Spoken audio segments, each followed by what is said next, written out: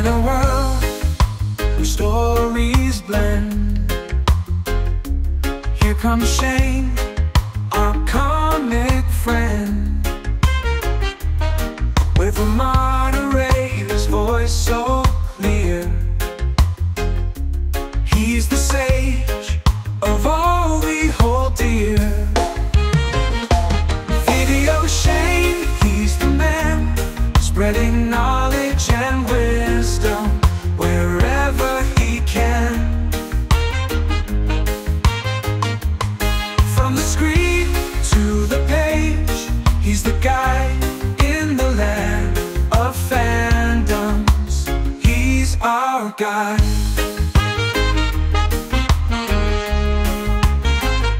Well, I'm turning red because everybody's saying such nice things.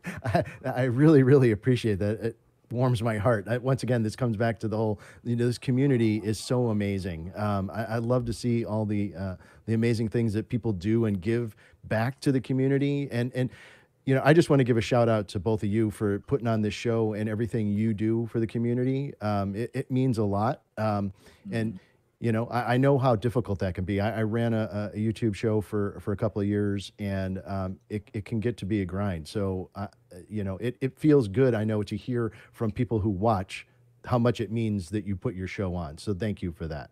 Thank you. Yeah, absolutely. And I do my best to push your show out there every chance I get to remind people to get on and like your show and subscribe. So anything I can do to help, I'm always out there to do it. Key, it was super nice to meet you. D as well.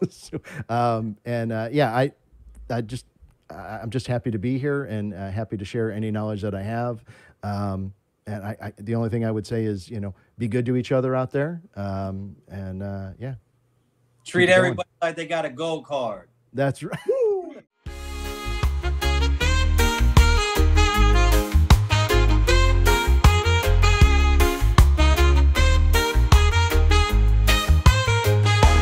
VideoShane, he's the man, spreading knowledge and wisdom wherever he can. From the screen to the page, he's the guy.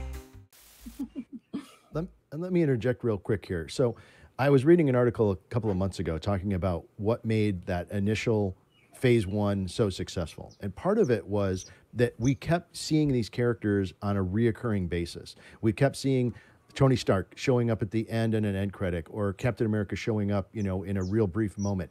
And what I believe is that moving forward next year, starting with Captain America, they're going to get back on track with that. And the reason I think that is because Thunderbolt Ross is going to be the main villain in Captain America. He's going to play a role in the Thunderbolts. And I feel like all of that is going to start and get back to what they understand what made them special initially. And I feel like they may have deviated from that by making things individual, like Moon Knight, and make it a standalone.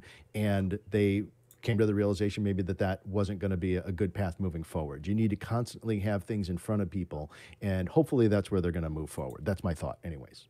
Shane, I am with you, brother, like 100%. So, oh my gosh.